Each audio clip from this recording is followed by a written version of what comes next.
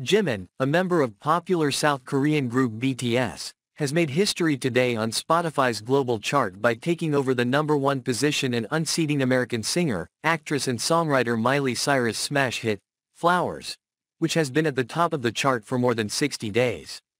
As of today, Jimin's single, Like Crazy, has reached the #1 position on Spotify Global's Top 200.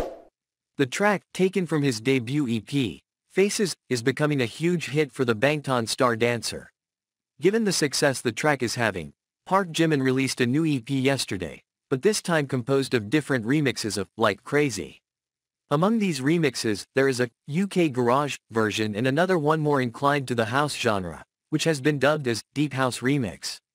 This is a great achievement for Jimin, who is seeing how his first solo musical era is achieving very important numbers and similar to great global artists.